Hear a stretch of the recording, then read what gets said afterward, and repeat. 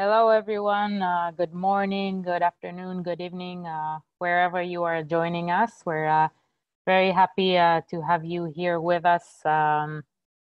Excited to host this live webinar.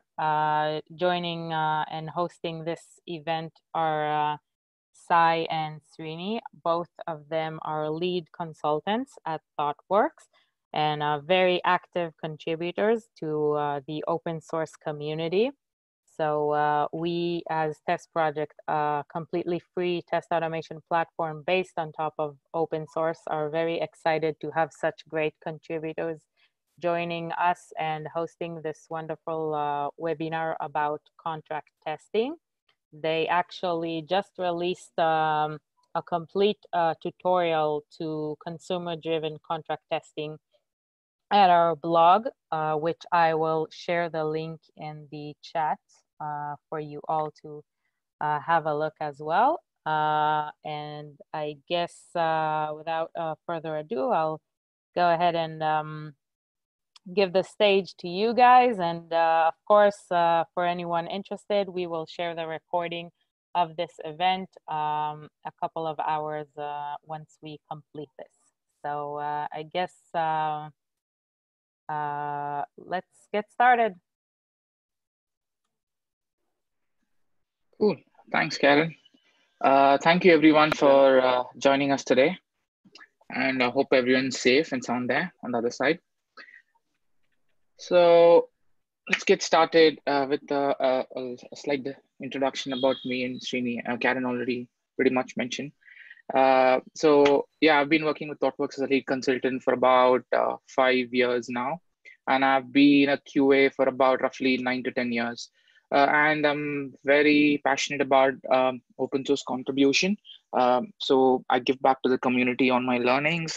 So I've contributed to a couple of repositories where active contributor to Appium, I've contributed to Selenium, and a few other tools where me and Srini paired together, and we felt this should be open sourced, which could help everyone in the community, which is ATD, which is APM test distribution, to run your Android and iOS test in parallel. And and we're also active contributors to Tycho, which is a open source a browser automation tool by ThoughtWorks.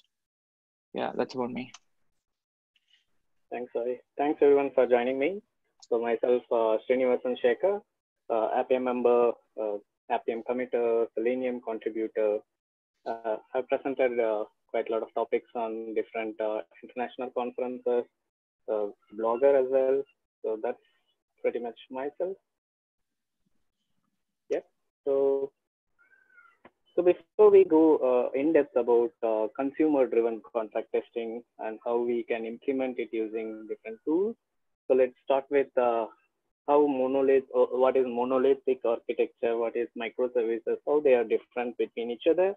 So I'm not here to open a debate between monolith versus microservices. There are a lot of wonderful blogs that debates about monolith versus microservices. So let's start with monolith architecture. So monolith architecture is been there for quite a while. So it's built as a single large system, whereas it takes everything in single code base. Monolith is often deployed at once. I mean, both the front end and front end code and back end code, regardless of whatever has changed, whichever functionality changed, we bundle everything together and then deploy everything together. In terms of microservices, it's a suite of smaller services, wherein each has its own code bases. And in a proper architecture, microservices has micro frontends as well, and also on micro databases. So that we call as bubble pattern. And in terms of microservices, the scalability of microservices is all about by distributing these microservices across multiple servers, replicating as needed. But in terms of monoliths are all about scaling by replicating the monolith on multiple servers. So if there is any small changes in the microservice, we go to that particular microservice. If there is any change in the system that we need, that might need to deliver the value to a customer, we go to that particular microservices, do the development, testing, and everything. I mean, we bundle we build that microservice and then deploy it standalone. So that's the difference between monolith and microservices altogether. So we can switch to we can take a sample application and then take how does it looks like. For example, if we take a simple e-commerce application, so this picturized as quite complex. Yes, for an end user it looks quite simple because the user interface has a search page, then we do cart, we add it to add the product to cart and then do a payment. So it has quite a lot of microservices under the hood. For example, user information has been served through a user service. Search microservice takes care of everything related to searching a product or everything related to search, and payment service to do the payment. And not just that, once a customer purchases the product, in terms of delivering the product, so sending you the notification where exactly the product is at present, everything is driven under the hood by different microservices. So a typical e-commerce application might have plenty of microservices and several teams working on it. So we will take a look at one of the smaller portion in this image. So if we in this complex system, if we take the smaller portion out there, there is a jar that takes the input as a ball and do some operations and sends the same ball to different other teams. So if I take a real world story, probably an Atlassian story, they have two services. One is a payment service, and that talks to a user service, wherein user service is one who can provide user related information for the credit card, and so to payment service. So These two microservices been owned by different teams. Hope you all are able to hear me. Sai, can you hear me? Yeah. What was the question? No. Uh, I switched out from the microphone. So these two microservices are owned by different teams. So payment team has to contact a different team, basically the user team, who takes care of building the user microservices. So it's been going well in the production for quite some time. So payment team gets the information from, payment service gets the information from user service on what the user information that they need. But after a period of time, payment team, user service team has done some re-architecture and then some refactoring together. So they accidentally changed accidentally changed one key, which was actually consumed by payment service for quite some time. So the user keyword changed to users keyword. Uh, it was changed accidentally. So they went live without any communication with payment team, and that broken the payment altogether in the production. So um, if there is if there is very less communication between these two teams, or if a provider or as a user microservice, if I don't know how my consumers are consuming me, it will become very difficult to understand how the microservices evolves. Because over a period of time, we might have n number of consumers. One such here listed is a payment. There might be other consumers who might be consuming the information from user service. So this might result in if there is very less tests, and if there is if there is less communication, usually this breaks down things in production. So how we can avoid this altogether? So basically, one way or a better way to avoid this is having a good number of tests and plenty of tests written, and we will see how and where we need to exactly write tests. So one of the typical approach that we took up is the test pyramid. Test pyramid will have different layers in it, and this is one of the example of a typical test pyramid. We have a UI on the tip of the pyramid where we wrote very less tests for the UI, and we have a service layer in between where we wrote all the service related tests, and we have unit tests as well on the hood, whereas we wrote plenty of unit tests. And the in detail typical test pyramid will definitely look like this. And there are different evolution of this test pyramid. Let's not debate about whether test pyramid still holds true on this case, or it doesn't hold true at all. So irrespective of whichever style that we use, have picked up. So these layers of the pyramid still relevant. Like having a large number of unit tests matters a lot, because if you have tests as close to your developer code base as possible, it helps us to give faster feedbacks, and it's less costlier as well. So we don't need to deploy the code and test it and then get the feedback. Okay, once again, do the changes, test it on local, and then build it in CI and then deploy it. Okay, again, wait for another feedback. So that's the advantage of having the tests as close to as developers code base as possible. Will give us faster feedbacks, and also which is less costlier as well. Otherwise, as we grow on the tip of the pyramid, finding something as a bug will again cost a lot. So let's quickly see how so these are the layers of pyramid, and we will see how these layers of pyramid is quite applicable over here, what we are talking about. Yeah.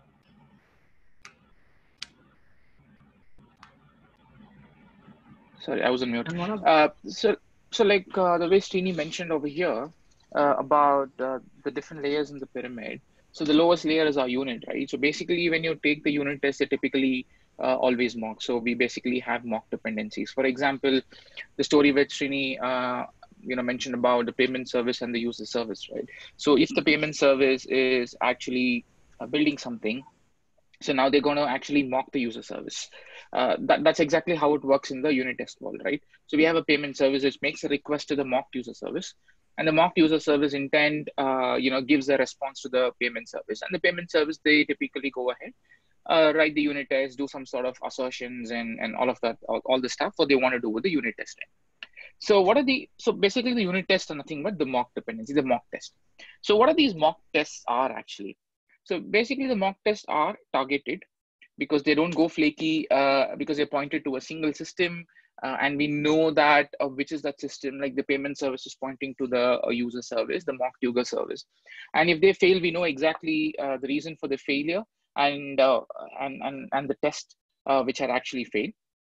And they are very cheap to maintain and write tests in isolation, and they do not depend on any external systems, because you really don't need an external system to be spun up, make some configurations and stuff. They all are purely mocked, and that specific microservice has control about all the mocked services. So which means you can also set up some sort of mock data the way you need, and don't rely on any other system. And saying that, these tests are like very fast, because these tests run fast, and they allow the devs or the team to get a faster feedback in the cycle. When they change any piece of code, they're doing some sort of refactoring or some voice code ruling at the time of development, so they could actually run them, and it's pretty fast on the mocked unit layers. But these tests are not trustworthy. Why? Right? Because these tests actually, they run against the mock environments, and they do not know if any changes occur to the external service, like the user service, right? Which they change from user to users. Makes sense. The user was an array, but and they had to rename it to users. So similar way here, they wouldn't know such changes because they are completely mocked on the other microservice side, which is the payment over here, right? And when these tests actually fail, the developers could also change them. I've seen that happening. Something failed, and the developers actually go ahead and change these, and they get them green. And these tests basically, they run against a lot of assumptions being made. So yeah, but if we say that the bottom of the pyramid where we want to write more tests, and we say if it's not trustworthy. So Srini, what could be another way that we could actually look at? Because when we hear the term not trustworthy, I mean, we don't want to stick to that level, right? So what could be another way, or another step for us to solve this problem? So from an application point of view, in terms of stability, if we say unit tests are not that trustworthy, I would move one layer up in the pyramid and write integration test. As the name suggests, integration over here is about integrating several developed modules separately into a single system and test it on a single place. That is basically the integration environment that we can talk to multiple stakeholders. When I say multiple stakeholders, if an application has plenty of microservices, we have to go to each and every microservice team, each and every team who wants a microservice, talk to them, ask them to deploy everything, deploy the stable applications in their integration environment, and then writing an integration system level integration test, not the local integration test where we mock the external file test.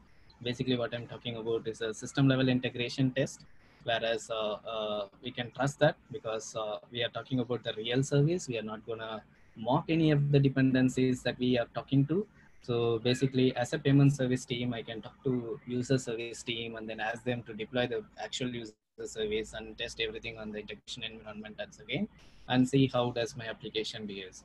It's trustworthy, but is it faster enough? No, it's completely slow because we have to talk to multiple different we have to talk to multiple teams who owns these microservices, and then we have to come into a conclusion to deploy everything into a single environment where the other microservices might be stable or might not be stable is something that we are not aware of. But uh, we can, one thing we can surely say is this system level integration test, when we have plenty of microservices, is going to be slow. And will it be stable? No. There are chances that some of the microservices might be flaky, and it might return as timeouts. It might be due to network issues, or it might be due to an application issue itself in the different microservices. So there are chances that it might be highly brittle because it talks to multiple microservices, and due to network or due to the application issue itself, the test might be flaky, and we need to start rerunning it and then make sure that our tests are passing for payment service so that we can deploy the payment service into production. So if there is an issue, then we need to go ahead, figure out whose fault is it, whether it's an application issue on our side, whether it's a user service issue at their side, or it's going to be a ball game between the teams. So we have to figure out the fault, and then we have to fix it. If there is an application issue, we need to fix it and then deploy it once again. And so again, this process continues till we make the CI pipeline doing so that we can go to production. Yeah, as I said, it's trustworthy, but still it's slow, brittle, and again, we have to figure out if there is anything goes wrong, we have to figure out whose fault it is. So that's about the score of integration tests. So if Yes. all the problems continues, then who will solve it? So Srini, if you're saying that the integration tests are trustworthy, but like I said, the mocks are not trustworthy, and if we move to a step up, and if we say the integration tests are trustworthy, but they're slow, brittle, I don't want to keep rerunning my pipeline, red and then green, and not know why the build actually turned green from two consecutive reds, right? So basically, even in that case, I really wouldn't trust my CI pipeline in such case. So how do we solve this, right? So what comes into play now? So since we know that integration tests are not trustworthy though, but it's slow, brittle. So that's when consumer-driven contract test comes into picture to resolve these problems. Basically, avoid the problems between two microservices that talks to each other. The microservices that communicates between two entities. And the main idea behind this consumer-driven contract test is about formalizing these interactions between consumer and provider. Here in our case, it's the payment service team and the user service team. So consumer, as a consumer, which is the payment service team, creates an agreement between them. Between payment service and user service. The agreement usually holds the interactions between these two teams, which is what kind of expectations they have, the payment service have on the user service response and the request. And once the agreement is ready from the consumer point of view, they share it with the provider, and provider has to agree that contracts. So basically they extract the information from the agreement and test to verify whether they stick to their agreements, what they made initially with the consumer team. So that's about the consumer driven contract tests. That's the main goal of our main idea of the consumer driven contract test. Are there any specific like sort of tools, frameworks that we could use to sort of start writing a consumer-driven contract soon?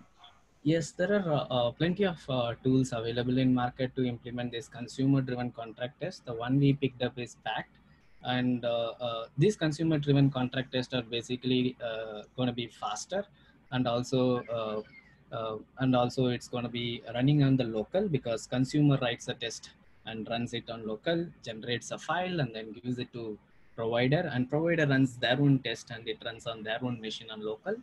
So basically, Pact helps us to write a test on consumer, and it's gonna run on the consumer's, consumer side, and then they gonna generate an agreement file, share it with provider, and provider also gonna run their tests. So basically, it's gonna be since it's gonna be on local, so it's gonna be fast, and it's not gonna be brittle as well. So that's how Pact works, and there are other tools as well that we have discussed about Spring Cloud Contract also in one of our blogs that we have written in the series. And we have picked a Pact for today here.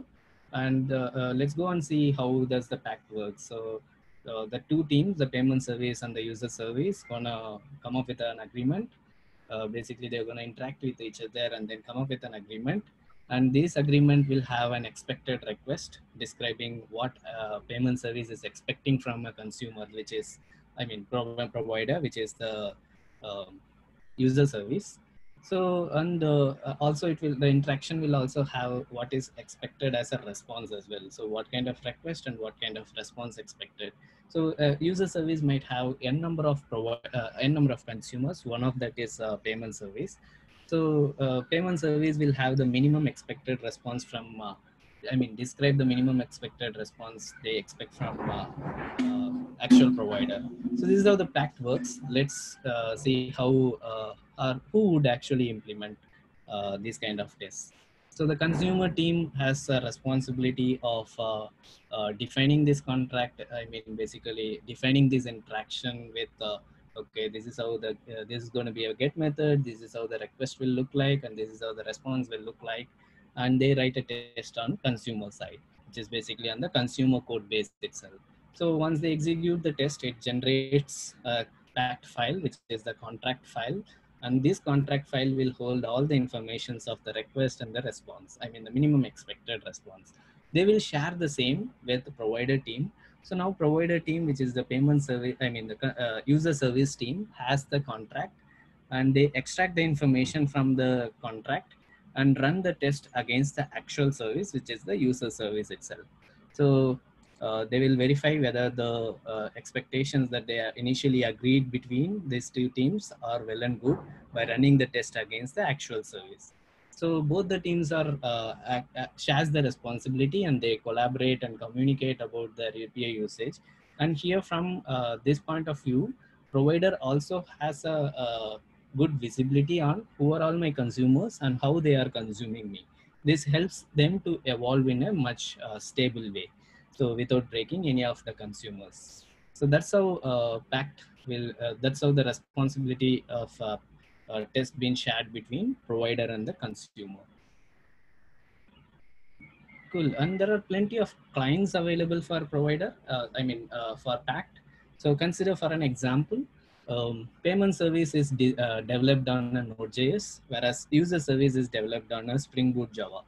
So in such case, the payment service team, which is the consumer team, they write the test using Pact.js client, whereas the user service team writes the test against a Java client of Pact.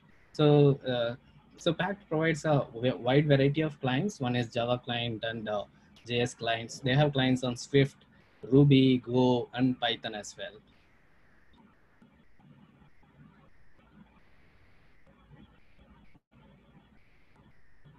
Okay. So now, like the way Srini mentioned about these different specific tools. So let's go ahead and see what exactly or how these contract testings have been implemented, right?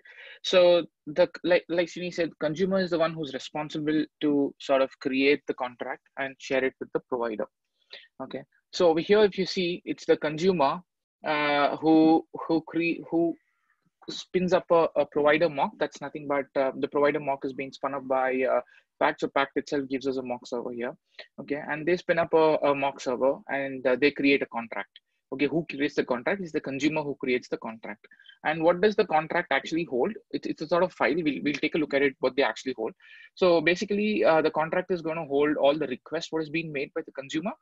So the consumer, let's say the provider has got about maybe 10 endpoints, whether it's a post get or whatever, so that could be, and the consumer is consuming few of them. So the packed file, the contract file, will actually have that specific request and what sort of response they're expecting from that request.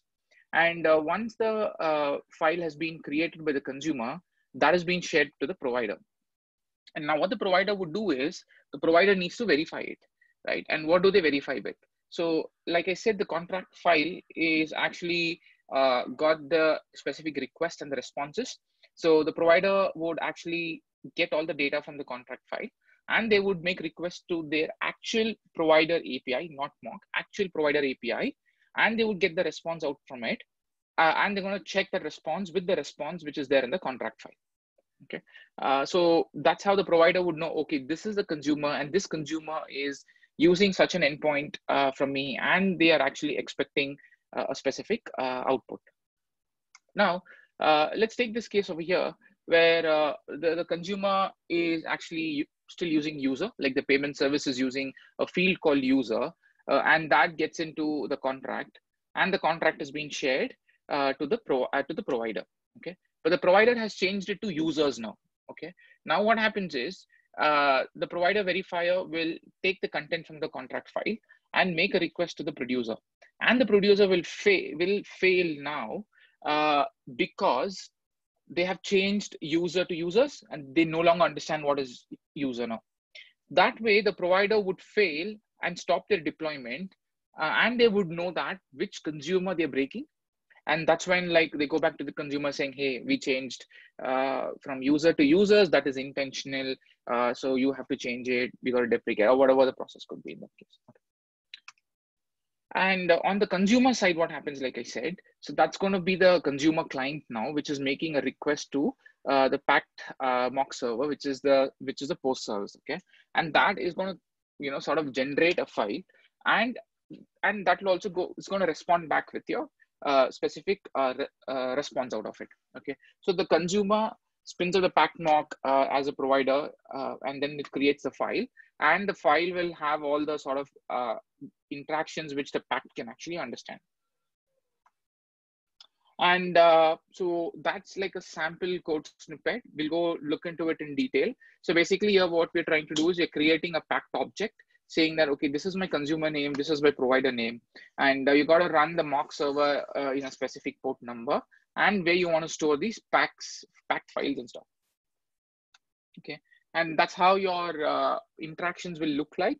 The interactions are nothing but, so this is exactly what is going to get into your packed file. Okay, that's the contract file. So interactions are nothing but you actually tell, hey, I'm going to use a get with a /post list. That's going to be the header, and then I'm expecting this response. So you actually write a test this way, and this would create a packed file for you, and then we'll share the packed file to the provider. Okay, and what the provider would do now is they have the packed file, so they're going to pick the packed file, and from the packed file, what packed.js would do is it's going to get the list of interactions what they have, and it's going to make a call to the actual provider service, and the provider service is going to respond back to that request. Okay, when I say it's an actual service, it's not a mock service, it's an actual service which is actually running in the air local or so. Okay, and that actually returns back a response, and once we get the response out and that response is being fetched, and what pack would do is it could read that response and compare it with the pack file, and if they both match, they go green. If they don't match, they go red. Okay, so what we'll do is we will go ahead and sort of quickly see some live demo of how stuffs work in your CI pipeline. So let's go ahead and look at it now.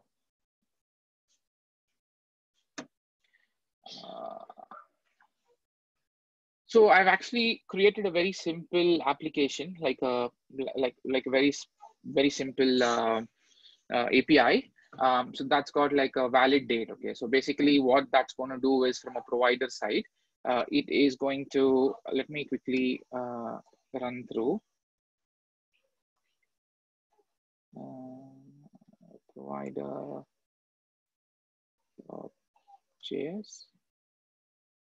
Yeah. So that's running the provider application now. And now when you curl it, Okay, so that gives you this output. So that's the endpoint. It says provider, valid date, and the date. Okay. So now what's going to happen over here? Now what's going to happen in this case over here is the consumer is going to consume this endpoint. Okay. And they're going to take this response out and they're going to marshal and build their own stuff. Okay. So that's what the consumer is actually going to do. So let's go ahead and see how the consumer test would actually look like. Okay. So that's the packed object. So that's the date consumer, and it says a provider name is a valid provider, and the mock server and all of that. Okay, and then we set it up. So the provider setup would actually spun up the server for us, and then you add an interaction to it. Okay, and what is an interaction? In my case, I've written 2 test cases. One is a valid case for a provided a valid date. It should say yes. You provided an invalid date or a null date, which is a valid date is required. Okay. So what would the interactions hold? The interaction will hold with request. So I'm going to use a get with this endpoint, this as a data query, and I'm expecting you as a provider to return me a status 200 with a header and an expected body. Okay. So the expected body will have like test valid date in terms of that basically has few matchers. Okay. So what these matchers would actually sort of do is they say, okay, it's like, it's term and certain stuff. Similar way for an invalid date, we say, okay, hey, you got to return me a 400 and things. Okay. So, and other stuff is this. So let's go now and sort of quickly run this test. Okay. So I'm going to run contract service packed. So this is going to exactly run that test, and this has to create a file for us with all those interactions and other things. Okay. My server's running. I think there's a port config. Okay. It's good to show actually in the pipeline. I've actually set up a pipeline itself for this. So we have a Docker file. So we have created this Docker file. You can find this entire repo and this Docker files in the blogs. They're being tagged to the respective chapters. So we have a Postgres Docker image, a packed broker, and a Jenkins. Okay. We have slightly built a Jenkins with a packed broker client. I will talk to you what exactly is this packed broker client when we look at the pipeline. So let's go. So when I hit localhost 8080, I should see my Jenkins running. And when I say localhost 8282, I should see my packed broker over here. Okay. So I'm going to delete some stuff here so that we could start it off again. Okay. And now if we see over here, so this basically is exactly the same code in the pipeline, which is going to check out, run some npm install.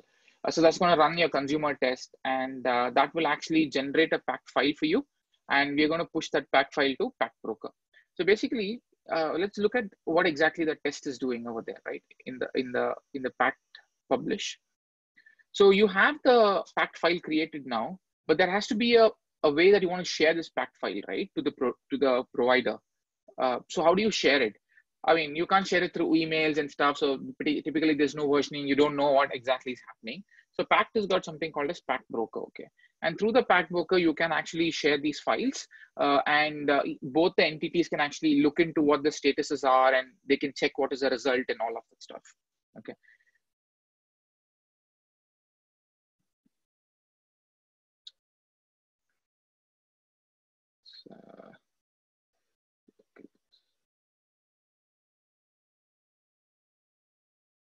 So that's one of the sample which is already present in the packed broker default container. So that brings up with a sample example for you and all of that stuff.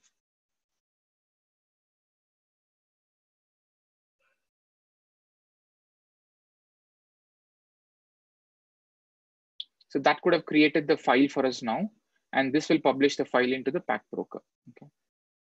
Look at that. So we got an entry over here which published the file. So which is nothing but the contract now. Okay. So this says, hey, there's a get and the contract says it's a provider valid date. So this is exactly how we wrote the test, right? Which was a part of our interaction in this case. And then we say, this is what we are expecting, which is a standard status code 200 and a content type should hold this. And the response body should hold this.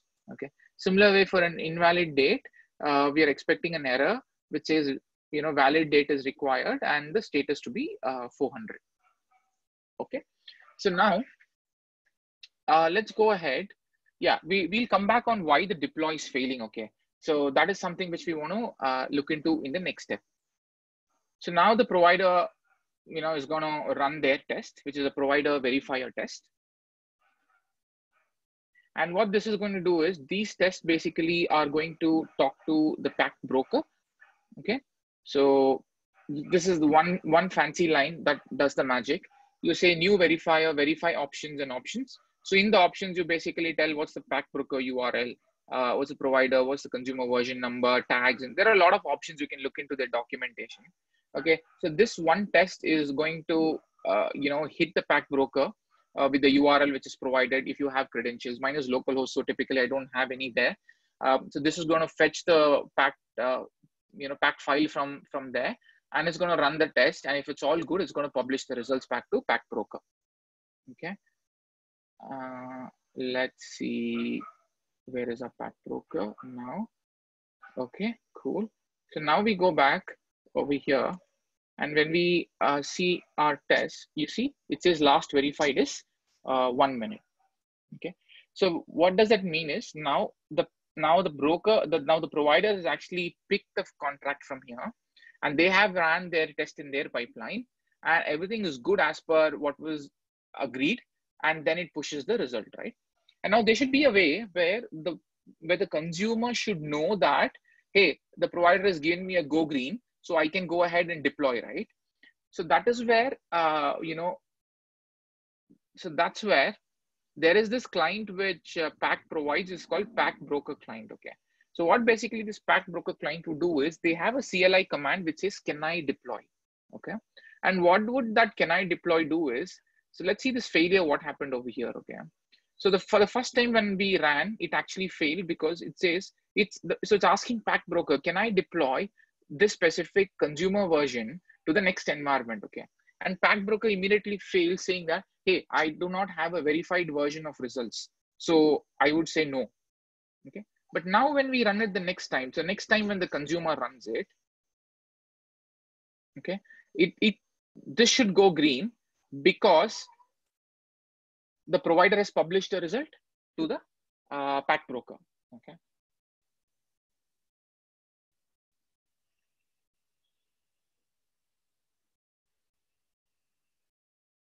So the new version of Pack Broker, which the Pack Foundation has, is called Pack Flow. You can go ahead and check out Pack Flow, how it works, and it's really cool. You should definitely look at it.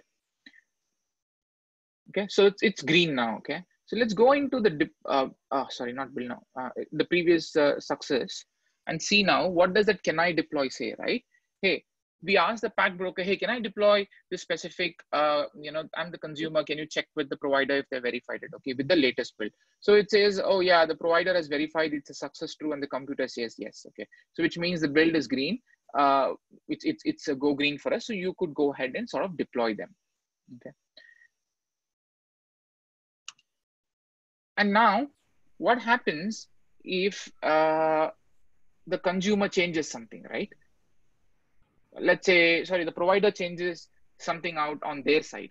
For example, if the provider is saying, I'm changing all the status codes from 404 to 400 to 404. Okay, just for argument's sake, for us to understand what exactly is happening. So they said, okay, we're changing this, and now what is going to happen is the provider has to sort of when they run the test, they should fail. Why they should fail? We will take a look at it, right? So let's run the provider test. Provider.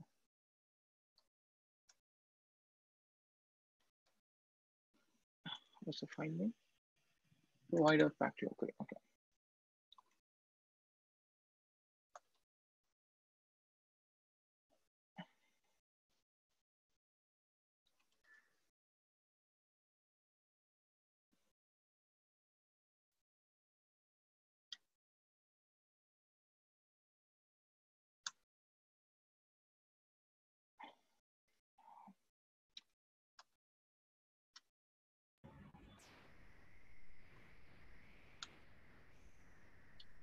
So let's check that in package Yeah. JSON.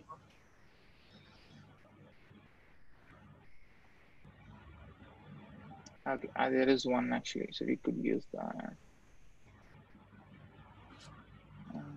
Okay, done.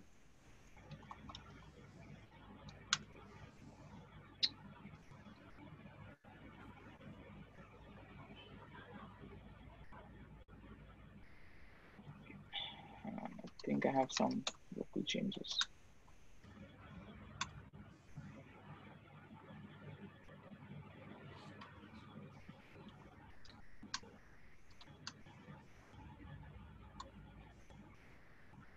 Okay, so it passes in this case. Now I'm going to sort of change that to a 404. Okay. And now it should actually fail. No, on the wrong branch, I believe. Generate the contract probably. This will provide a side. Yeah.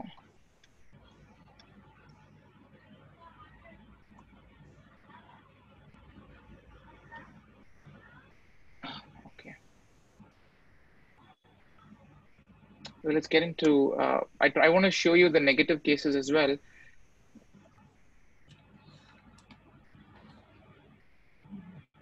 Maybe you can regenerate the packed file side.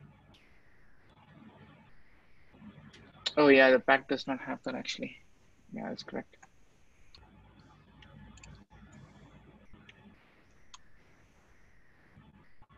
Okay, cool. So now we run this. So it typically failed here because it says expected was a 400, but we got a 404, right? And where is this expect coming from? The expect is coming from the packed file from here, which the consumer created, okay? And now the provider is like, oh, I broke something, and the provider would know exactly who they broke actually. So now if you go back to the packed broker in your pipeline, in your packed broker here, so this basically, when it fails, it would actually publish the results as well from the CI. I've just turned it off locally, but from your CI, it would publish the results as well, where you could actually go ahead and see that. We could do that as well to see how we publish the results to the packed broker. Okay, packed broker base URL. I'm going to change this to the one which is running in my local. Okay, so we could run the same command again. That's the one. There we go. So it failed, and then we go back to the pack broker. There you see, it actually is failed it here. And now when the consumer goes and says, hey, can I deploy? It's going to say, hey, you can't deploy because yeah, the pack broker says that the provider has broken something. But if you're interested to know what exactly they have failed, you could also get in here to the provider that will have a lot of details, which version and all of that stuff. You could go ahead and play around with the pack broker. That's a lot more on it. Okay. Cool. Yeah. So as you all seen, Sai once started the consumer test for the first time. It generated the JSON file and uploaded the same to Packbroker, but it stopped the deployment because publisher has, I mean, the provider hasn't executed the same tests and verified that contract file, because can I deploy is the command that stopped the deployment cycle. So as a payment team and user service team, if we are in a distributed architecture, every time when I change the contract, I can't ask them to run the pipeline and then wait for it, because it does delays the process actually. So we, in a continuous integration cycle, we wanted everything to be continuous. So what happens in terms of if there is a change in contract, so contract will get published in Packbroker. So we can also create a webhook that kind of notifies the provider CI, I mean the provider CI pipeline, where the actual provider service tests are running. So it fetches the contract, verifies it, and then publishes the result back to broker automatically. And once the results are in, we can also create another webhook that can again notify back to consumer that we are now good to deploy now. So we can create a webhook in Packet Broker for different operations. One of that is to uh, have this notification process. So automatically by configuring the provider CA URL, we can automatically notify, trigger the provider pipelines, and then get the results back and ask the consumer, I mean, it automatically triggers the consumer to deploy as well. Another advantage in having this packed broker is it gives us a visual representation of how my consumers are consuming and what data they are exactly consuming from the user service, for example. So this is another visual diagram saying, okay, this consumer, these are this many consumers for this microservice, and how they, if I click on each line, it gives us the interactions between these two entities. For example, service 17 is being consumed by service 16. So if I click on that line, it gives me an interaction between service 16 and 17, which has all the details between, I mean, all the data, I mean, all the contracts between service 16 and service 17. This helps us to understand when there is a new requirement comes in place, and if you wanted to do some refactoring, and this helps us to understand who are all the consumers that will get impacted if I change this. If I evolve this, who are all the consumers will get impacted. If none of my consumers consuming a particular data key, does it still make sense to send it to as a response? So these are the decisions that can be taken when we have a visual representations of how my consumers are consuming and what they are exactly consuming as well. So that's about this diagram. And pact also, as Sai said, Sai showed, the pact will also, I mean, the pact broker will also notify if there is any failure. Using can I deploy, if there is any failure, it stops the deployment as well. So yeah, as you see here, the webhook status is red, and the not run on the Android app, it's clearly saying that there is a webhook created, but we didn't it didn't trigger the provider pipeline yet. I mean, there is no new commits came in that didn't trigger the provider pipeline yet. So that's about the packed broker. The main idea behind the consumer-driven contract test is to have this communication between a consumer and provider formalized, so that verify both the services stick to the contract and what they have actually agreed upon. So that is the main idea between having a consumer driven contract test. And also, rather than waiting for user service to deploy it in a integration environment, they can write tests on their, I mean, they can write tests individually, and that can be run on local for consumer, and that can be run on local for provider. And these tests are, since these tests are running in local, and it's going to be fast, robust. Yeah, that's the main idea behind having the consumer driven contract tests.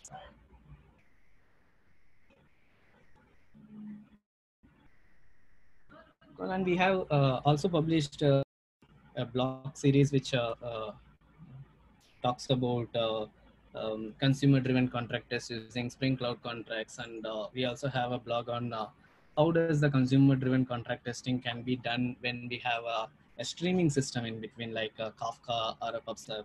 So this helps.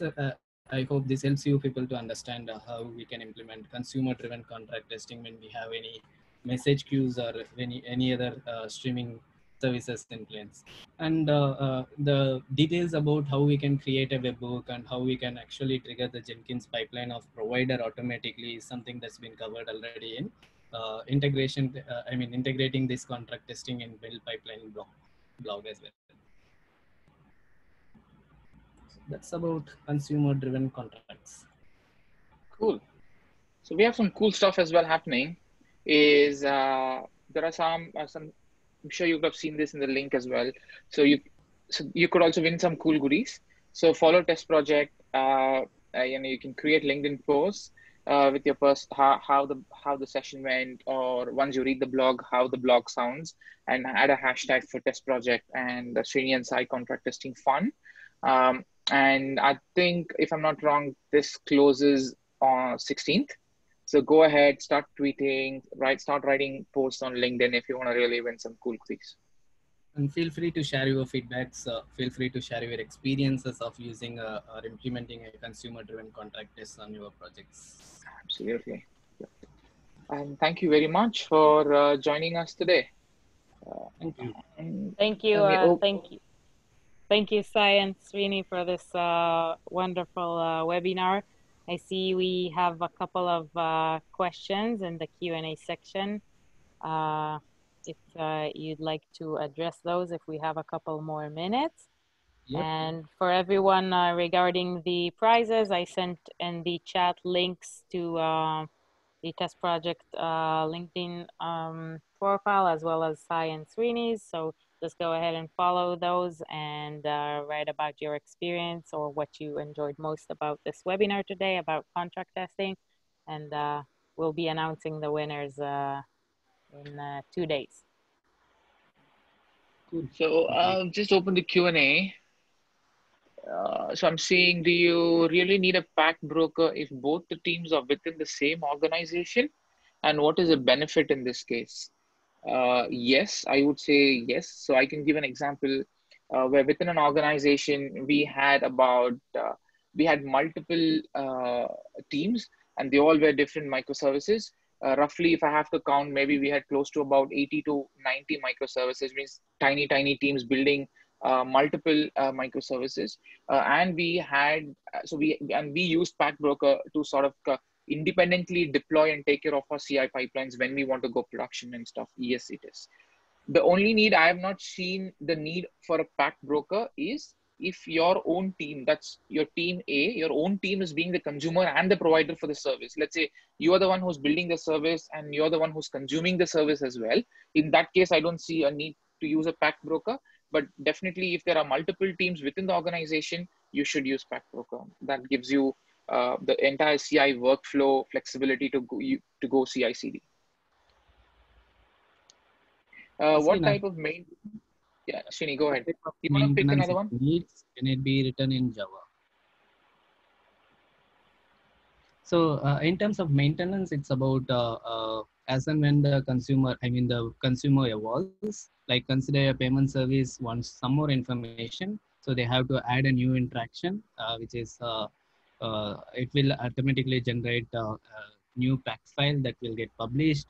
So this is about the maintenance, and anyways, this pack test doesn't worry about the data because we are gonna check only the data types, not the exact data. So that's about maintenance. Can it be written in Java? Yes. So Pact has quite a lot of clients on different programming languages. So we can obviously use any of the Pact clients. And I would suggest to use the clients, the client programming language as close to developer code base as possible. So if developer uses JS, I would prefer to use JS client of Pact.